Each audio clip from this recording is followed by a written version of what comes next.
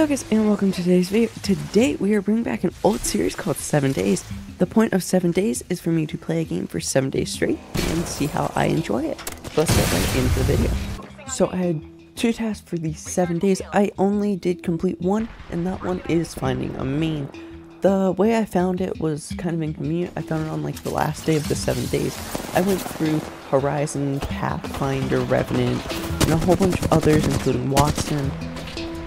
But I ended up just settling back into Pathfinder as my main just because I'm so familiar with his kit. So I was the most experienced with it, and I ended up playing the best with it.